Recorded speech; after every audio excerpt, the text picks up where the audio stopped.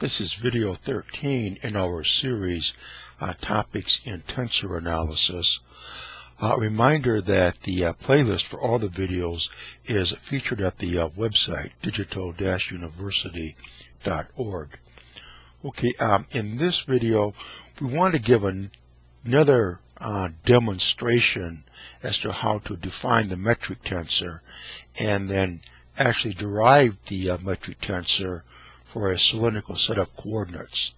Now, in the previous video, we were working with just these curvilinear coordinates, where we had an x system where the axes are labeled with these superscript numbers, and a y curvilinear coordinate system, and then we had a displacement vector like this, which also could be expressed, the same vector could be expressed in the y curvilinear coordinate system. And the arc length of that is designated ds. And what we derived in the last video was, here we are in the x coordinate system with the x curvilinear coordinates, and ds squared was equal to this expression where this is the metric tensor. And then in the y curvilinear coordinate system, same type of deal, dy now, but here again we have the metric tensor. So obviously an analogous pattern in each case. If we're dealing with Cartesian coordinates, then ds squared is real simple. It's just the Kronecker delta, dxm dxn. And in the last video we showed that I didn't show it, really derived, or not really derived either, just kind of defined that this metric tensor gy with subscripts rs is this description right here on this side of the equation. And again, we didn't so much derive it as we just encountered this in the equation and we said this is what is called the metric tensor. And we're going to do the same kind of setup in this video, only we're going to be tackling it from a slightly different direction. So let's say that we have just two curvilinear coordinates, u1 and u2, and they have the tangential vectors e1 and e2. And let's say again we have a displacement vector here.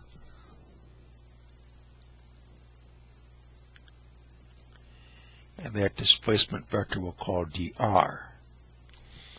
Now r is not the position vector, it's just a general displacement vector that we have depicted right here. Well, here then we could say that dr, we could write it like this, it would equal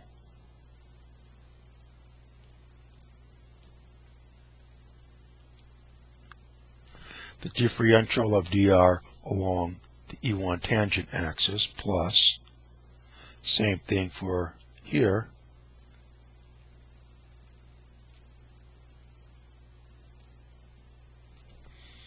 so that would be our general expression for dr. And if we had more coordinates, then we could just keep going along like this.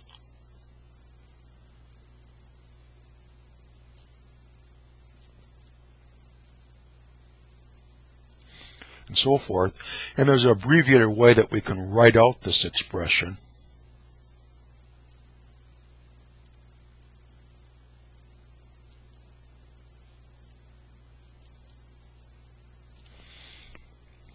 Well, here we have the repeated index I, and whenever we have an index that is repeated like this, that is appearing downstairs and then again upstairs, that automatically assumes that we are summing over that. So we have I would be equal to 1, then I equals 2, then I equals 3, and so forth. So dr would just be equal to this expression. Now in general, we know that ds squared equals dr dot dr, where I can write this as like this, dot, and this one we can write like this,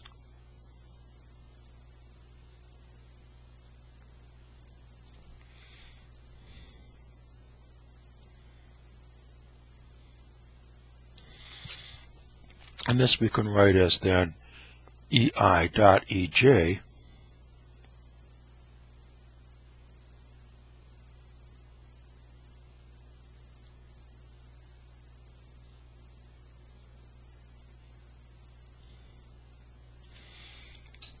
where here we're taking the dot product of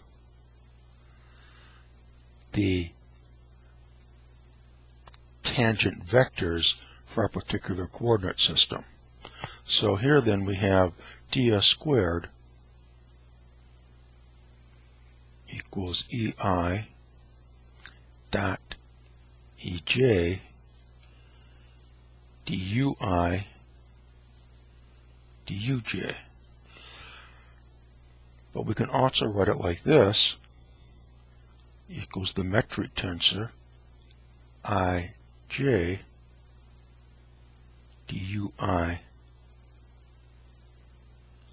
duj. So this clearly implies then that the dot product of the tangential vectors is equal to the metric tensor. And to get a better feel for exactly what this means, I think the best way is to just illustrate with an example.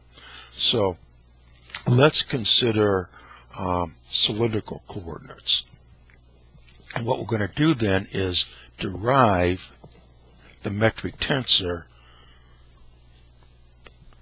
for a cylindrical coordinate system. So just to remind ourselves, here is a point out in space. It has a position vector r. Here we have Cartesian coordinates. Now you notice at this time we labeled our coordinate axes as x, y, and z. In all the other previous videos we labeled it as x1, x2, x3 with the superscripts, and then the unit vectors we had as e1, e2, e3, and we underlined them so that we didn't confuse them with the tangential vectors for the curvilinear coordinates. Here we're going back now to this kind of nomenclature, and throughout the videos we'll kind of shift back and forth between different nomenclature systems, and the reason for that is when you go through different textbooks, typically they have different symbols. So part of the battle here is just getting used to dealing with these expressions using different symbols. So here then we'll have x, y, z, and the unit vectors will be I, j, k. Now for the cylindrical coordinate system, we have the position vector r, then we can drop a line perpendicular down to the xy axis, and that puts us at a position or a distance rho from the origin, and that makes an angle psi with the x-axis. So for cylindrical coordinates we have rho, psi, and then z. And we have the tangential vectors. There is e rho, that points in the direction of rho obviously.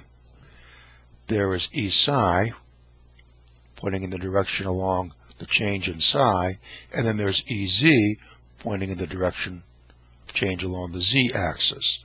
So the cylindrical coordinates have three tangential vectors, and in the remainder of the video we're going to call this E1, E2, and E3. Now, we stated that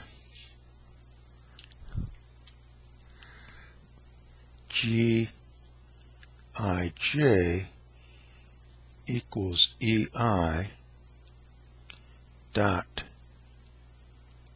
EJ. Now for the cylindrical coordinates,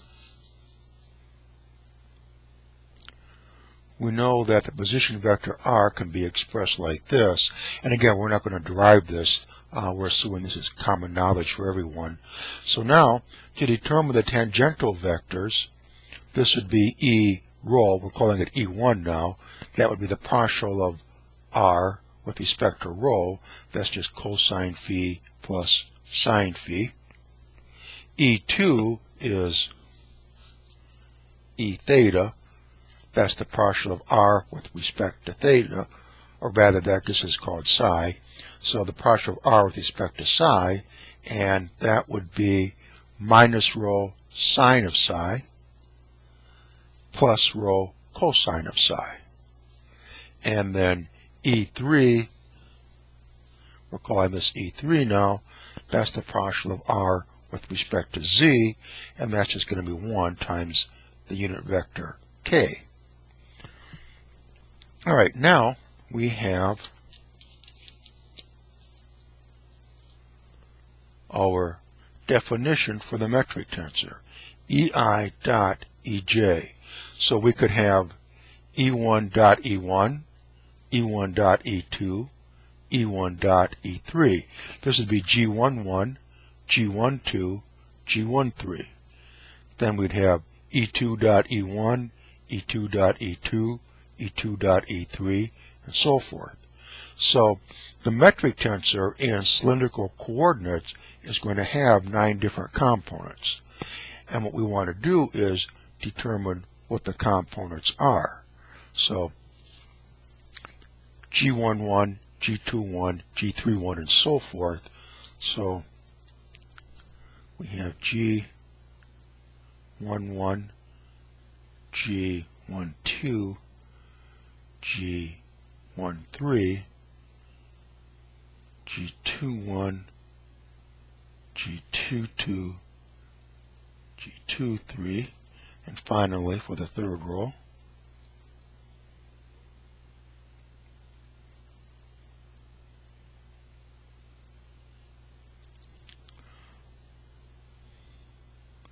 so there are the components of the metric tensor for cylindrical coordinates. G11, that is equal to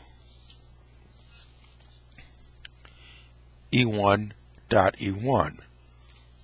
So we are going to have the cosine of psi times I plus the sine of psi times j. And we take the dot product with itself.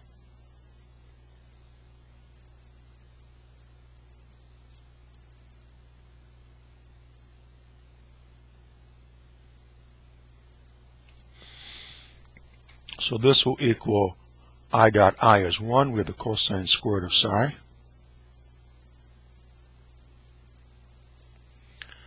J dot j is 1 plus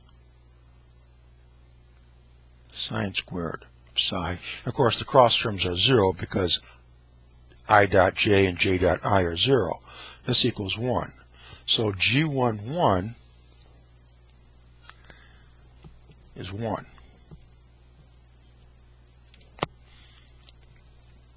Okay, now we want to determine G12. So that's going to be the dot product of E1 dot E2. Well, let's look at it. Here we have I dot I is 1, so that's minus rho sine phi times the cosine of phi. Then we'll have J dot j is 1. That'll be plus rho sine phi cosine phi. Those cancel, and of course the cross terms are also 0 because I dot j is 0. So we know that this G12 is 0, and if G12 is 0, so is this, because that's just the dot product of this and this. we just did that. So this is 0. Now we have to determine G22. So that would be the dot product of this with itself. So let's write it out and do it. We have minus rho times the sine of psi, unit vector I, plus rho times the cosine of psi, unit vector j. And we're going to take the dot product with minus rho sine of psi plus rho cosine of psi j. And we forgot our unit vector here. Okay, so we have I dot I is 1. That will give us rho squared sine squared rho squared sine squared psi. Here we have rho squared cosine squared.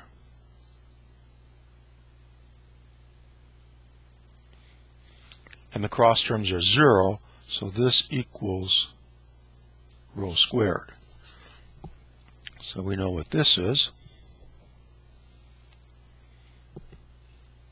G22 is rho squared. Now, we have to determine for G23.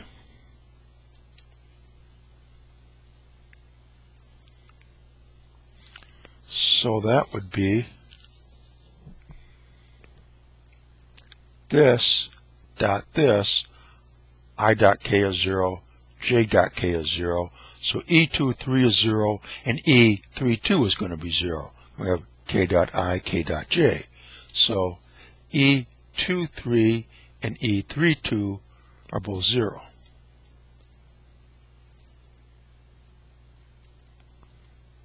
And I think we stated before that G13 is 0 because that's the dot product of this with this, and of course G31 is the dot product of this with this, and that's going to be 0 again. So this is 0, and this is 0, and G33, that's the dot product of k dot k, that's going to be equal to 1.